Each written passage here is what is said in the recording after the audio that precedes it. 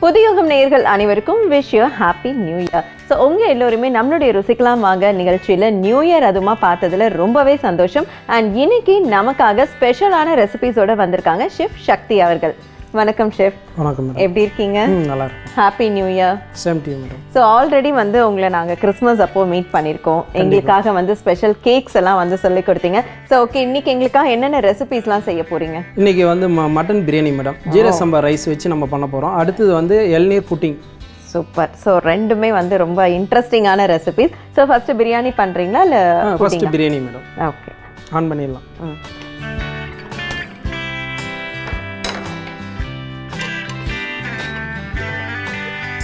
இப்போ கொஞ்சம் ஹீட் ஆகணும் மேடம். கொஞ்சம் ஆயில், நம்ம நார்மல் ஆயில் தான், குக்கிங் ஆயில்.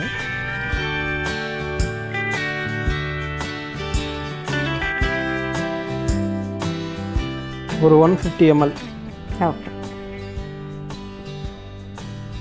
அது கூட கொஞ்சம் நெய்யும் ஆட் பண்ணிக்கலாம். ஒரு ஸ்பூன், ஒரு 1.5 ஸ்பூன் நம்ம ஆட் பண்ணிக்கலாம். ஓகே.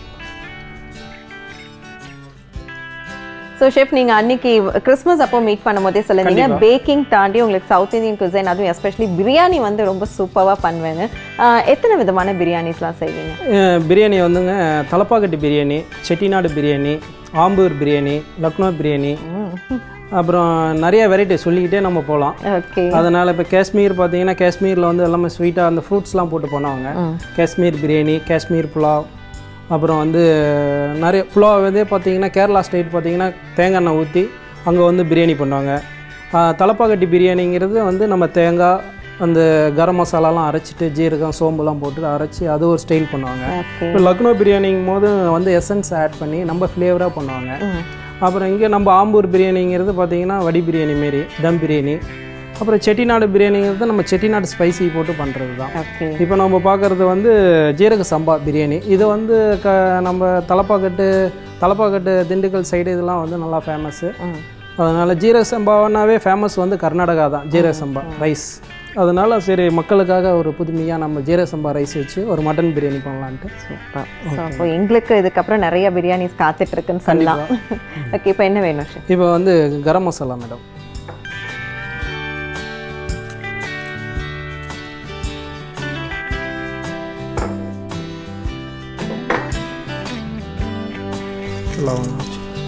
ஏலக்காய், பட்டை,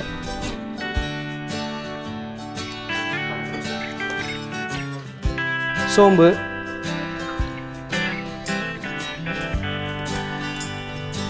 இப்போ லைட்டாக ப்ரௌனிஷ் ஆனோன்னு ஆனியன்,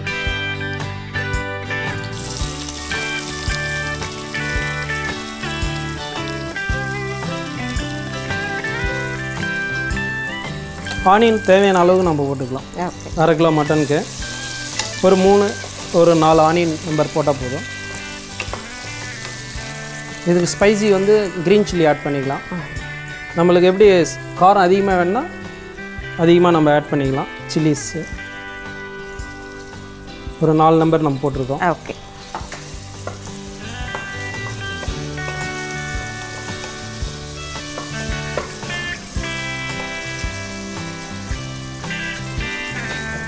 ஸோ சீரக சம்பா மட்டன் பிரியாணிக்கு கொஞ்சம் நெய்யும் எண்ணெயும் விட்டாங்க. நல்லா காஞ்சதுக்கு அப்புறமா பட்டை, கிராம்பு, ஏலக்காய், லவங்கம் எல்லாமே சேர்த்துட்டாங்க. அதோட வந்து சோம்பு ஆட் பண்ணிட்டாங்க. நல்லா பொரிஞ்சதுக்கு அப்புறமா வெங்காயமும் பச்சை மிளகாவும் சேர்த்துருக்காங்க. நீங்கள் ஒரு தடவை சொல்லியிருந்தீங்க அம்மாவால் தான் இந்த ப்ரொஃபஷன் செலக்ட் பண்ணேன் அப்படின்னு சொல்லிட்டு. ஸோ நீங்கள் இந்த மாதிரியான விஷயங்கள்லாம் கற்றுக்கிட்டு அம்மாவுக்கு சமைச்சு கொடுக்கும்போது எப்படி இருந்தது அந்த மூமெண்ட்? இல்லை, எனக்கு வீட்டில் இன்ன வரையும் சமைச்சதே இல்லை. எங்க போய் சொல்றது? எப்படி ஷெஃப், இது வரைக்கும் அந்த மாதிரி ஒரு ஆப்பர்ச்சுனிட்டி கிடைக்கலையா, இல்லைன்னா அப்படியே எஸ்கேப் ஆயிட்டு? இல்லை, நான் ஊருக்கு போனா சரி அவங்களே சமைச்சிருவாங்க. அப்போ கூட அவங்க ஒரு தடவை கூட கேட்டதே இல்லையா, டே இவ்வளோ நல்லா வந்து சமைக்கிறீ, ஊர் ஃபுல்லாக சமைக்கிறேன், எனக்கு ஒரு தடவை சமைச்சு கொடுங்க? இல்லை, நான் கேட்டதில்லை. பட் அம்மா தான் கேட்கணும், நீங்கள் கேட்க மாட்டீங்க. இல்லை, அவங்களே எதுவும் இன்ன வரைக்கும் கேட்டதில்லை. சரி அவனும் சென்னையிலேருந்து வந்திருக்கிறான் அப்படின்ட்டு டிஸ்டர்ப் எதுவும் பண்ண மாட்டாங்க. ஓகே. அதனால் ஸோ எனிவே அம்மா சமையல் எப்பவுமே பெஸ்ட்டாக தான் இருக்கும். நம்ம எல்லாம் கண்டிப்பாக எல்லாத்துக்குமே பிடிக்குங்களா?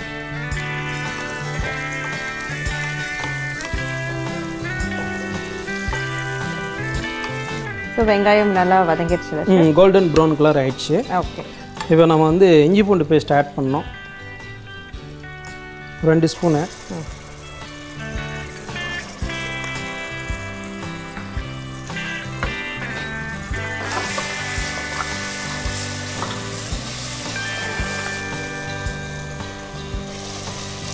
இஞ்சி பூண்டு பேஸ்ட் போட்டு ஒரு 2 மினிட்ஸ் வந்து நம்ம லைட்டாக நம்ம சாத்தே பண்ணிடணும். அந்த ரா ஃப்ளேவர்லாம் போயிடும். ஓகே. அடுத்தது வந்து தக்காளி நம்ம ஆட் பண்ண போகிறோம்.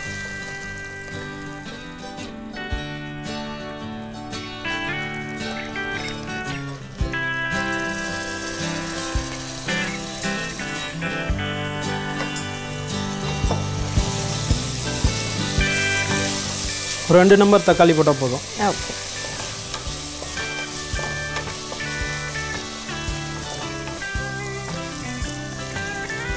இது கூட நம்ம மசாலா ஆட் பண்ண போகிறோம். சில்லி பவுடர்,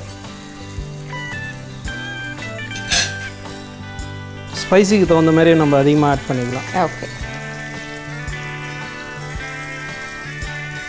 உங்களுக்கு ஸ்பைசி பிடிக்குமா? இல்லை, காரம் பிடிக்காது. இப்போ வந்து கொஞ்சோண்டு டர்மரிக் பவுடர் கொஞ்சம் கொடுங்க. கொஞ்சம் லைட்டாக.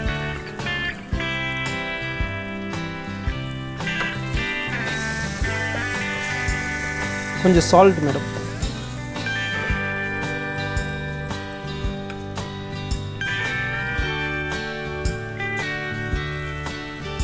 தேவையான அளவு சால்ட்டு.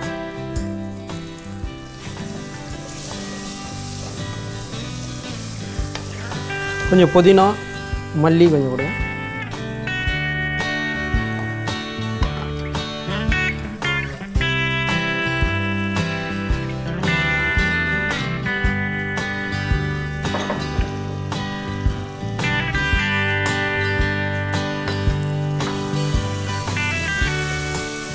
இந்த வதக்கும் போது நம்ம வந்து மல்லியும் புதினாவும் யூஸ் பண்ணும்போது அந்த ஃப்ளேவர் நல்லாயிருக்கும்.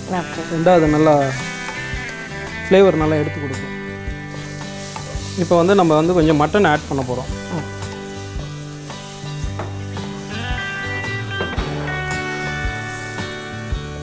அரை கிலோ மட்டன்.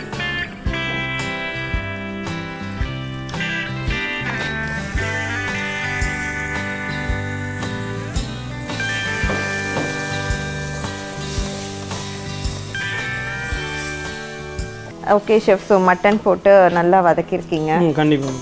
இப்போ வந்து நம்ம கொஞ்சம் தயிர் ஆட் பண்ணோம். ஓகே.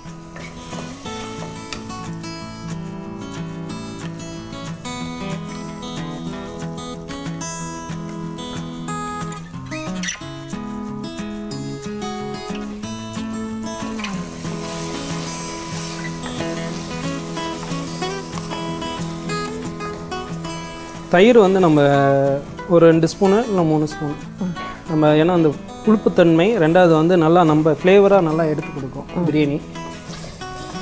இப்போ வந்து நம்ம கொஞ்சோண்டு லெமன் கொடுங்க.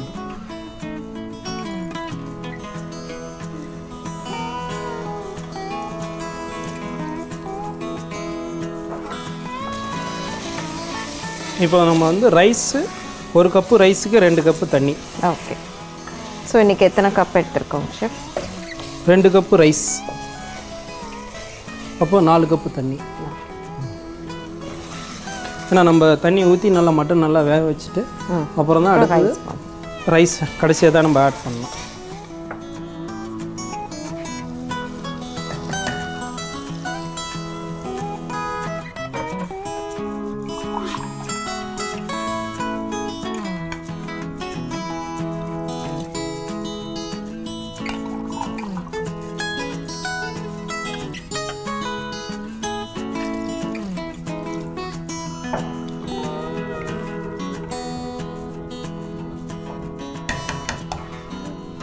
மட்டன் நல்லா வேகணும். வெந்த உடனே நம்ம ரைஸ் ஆட் பண்ணிடலாம். ஸோ அது எத்தனை விசில் விட போகிறீங்க? ஸோ மட்டன் வந்து ஆல்ரெடி கிட்லாம்னா சின்ன ஆட்டுக்கறினா நம்மளது வந்து 2 விசில் விட்டால் போதும். ஆடு பெரிய ஆடாக இருந்ததுன்னா ஒரு விசில் நம்ம சேர்த்து. மட்டன் ரெடி ஆகிடுச்சிங்களான்னு பார்க்கலாமா ஷெஃப்? மட்டன் இப்போ 3 விசில் வந்துருச்சு மேடம். ஓகே.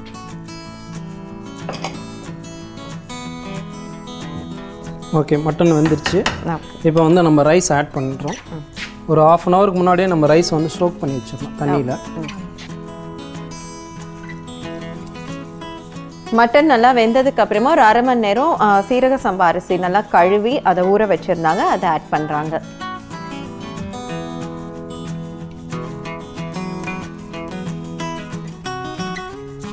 அவ்வளோதான் மேடம். கொஞ்சம் நெய் கொடுங்க. நெய் சும்மா நம்ம மேலே லைட்டாக போட்டோம்னா நம்ம ரைஸ் நல்லா உதிரியாக வரும். ஓகே.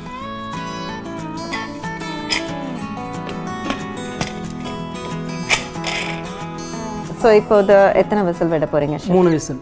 Okay chef. ஸோ இளநீர் புட்டிங் செஞ்சிடலாமா? அதுக்குள்ளே நம்ம இளநீர் புட்டிங் ரெடி பண்ணிடலாமா? ஓகே.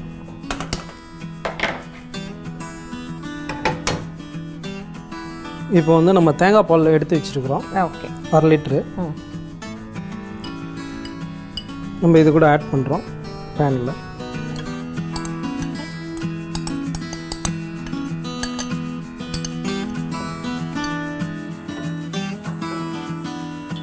லைட்டாக ஒரு கொதி வந்தோடனே நம்ம சுகர் தேவையான அளவு நம்ம சுகர் ஆட் பண்ணணும். ஓகே.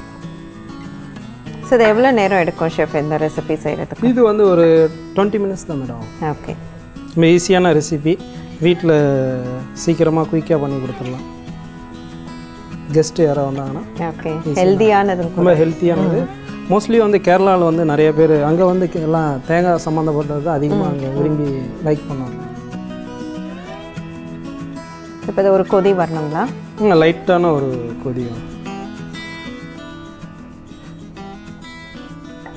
நம்ம தேங்காய் பால் எடுத்து நம்ம பண்ணும்போது ஆக்சுவலாக வந்து கொஞ்சோண்டு கார்ன்ஃப்ளவரும் வந்து லைட்டாக ஆட் பண்ணிக்கலாம். ஏன்னா நம்ம பிறுபிறுன்னு போகாமல் இருக்கும். ஓகே. ஏன்னா நம்ம ஒரு மெத்தடில் பண்ணுறோம், வீட்டில் இங்கே பண்ணும்போது தேங்காய் பால் வந்து திரிஞ்சு போயிடும். அதனால் கொஞ்சோண்டு கார்ன்ஃப்ளவர் 1 டீஸ்பூன் தண்ணியில் மிக்ஸ் பண்ணி இதில் ஆட் பண்ணிட்டா நம்மளுக்கு வந்து திரியாமல் இருக்கும். ஓகே. ஸோ இப்போ கார்ன்ஃப்ளவர் தேவையா ஷெஃப்? ஆல்ரெடி நம்ம பாலில் மிக்ஸ் பண்ணிட்டோம். ஓகே.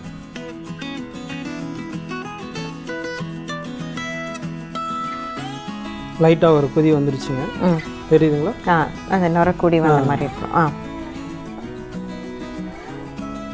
இப்போ வந்து நம்ம சிம்மில் வச்சுட்டு கொஞ்சோண்டு நம்ம சுகர் தேவையான அளவு சுகர் ஆட் பண்ணிக்கலாம். ஓகே.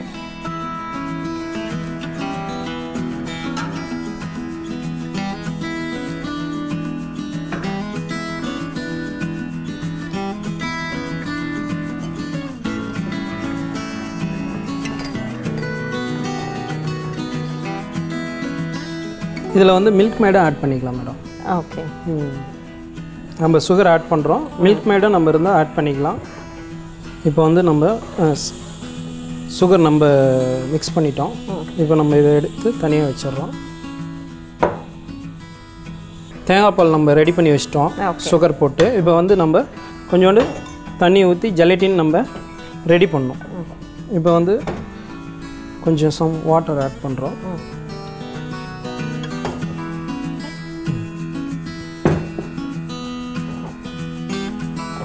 தண்ணி சூடானோன்னு கொஞ்சோண்டு ஜெலட்டின் நம்ம ஆட் பண்ணோம். ஜெலட்டின் நம்ம பொறுத்த வரைக்கும் நம்ம முன்னாடியே நம்ம ஊற வச்சிடணும். ஒரு 1/2 hour முன்னாடியே நம்ம நார்மல் தண்ணியில் 1 ஸ்பூன் போட்டு நம்ம ஊற வச்சிடணும். ஜெலட்டின் நம்ம ஆட் பண்ணியிருக்கிறப்ப அதனால் இதை நம்ம ஜெலட்டின் ஆட் பண்ணால் தான் நம்மளுக்கு வந்து அந்த புட்டிங்கோட அந்த இது கிடைக்கும், அந்த டெக்ஸ்சர். இல்லைன்னா நம்ம கிடைக்காது. இப்போ பிரியாணி இப்போ ரெடி ஆயிடுச்சு. ஓகே. ஸோ இது எவ்வளோ நேரம் ஹீட் ஆகணும் chef? 5 minutes madam. Gelatin ready ஆயிடுச்சு.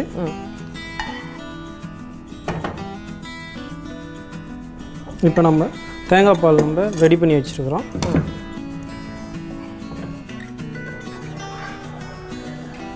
ஜெலட்டின் ஆக்சுவலாக வந்து ஒரு 2 minutes 3 minutes நம்ம மெல்ட் ஆனோடனே நம்ம திக்காக நம்ம தண்ணியை ஒரு ஸ்பூன் ஜெலட்டின் போட்டால் 2 ஸ்பூன் வாட்டர். ஓகே. அவ்வளோதான். லைட்டாக ஒரு கொதி வந்தோடனே நம்ம ஆஃப் பண்ணி எடுத்து வச்சிடணும்.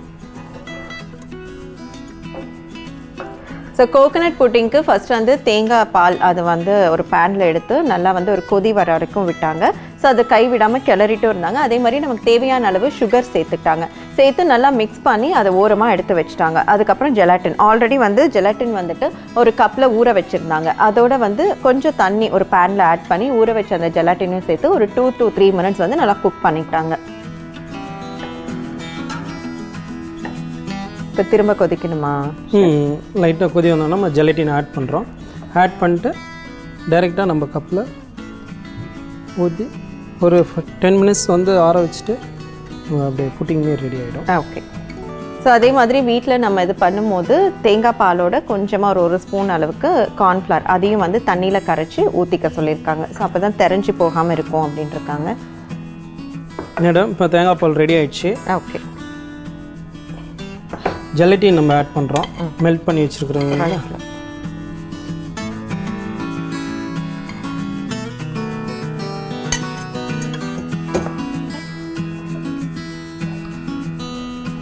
போட்ட உடனே மிக்ஸ் பண்ணணும். ஓகே.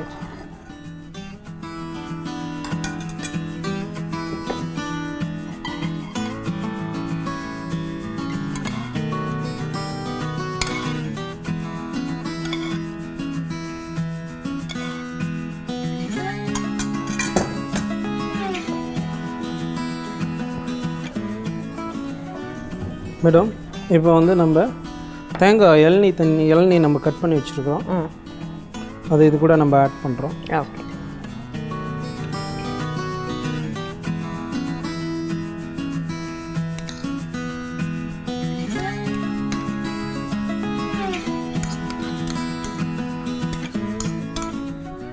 கோகனட் புட்டிங் நம்ம ஃப்ரிட்ஜில் ஊற்றி வச்சாச்சு. இப்போ நம்ம வந்து பிரியாணி நம்ம ரெடி ஆயிடுச்சு. அதை நம்ம பார்த்தோம். Okay sir.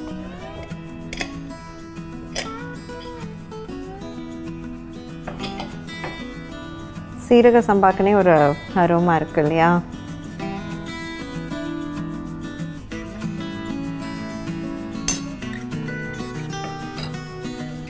பிரியாணி சாப்பிட்டு டேஸ்ட் சொல்லுங்கள். Thank you chef. ஸோ சூப்பர்பா மணக்க சீரக சம்பா மட்டன் பிரியாணி செஞ்சு கொடுத்துருக்காங்க. இப்போ இதனுடைய டேஸ்ட் எப்படி இருக்குன்னு பார்க்கலாம்.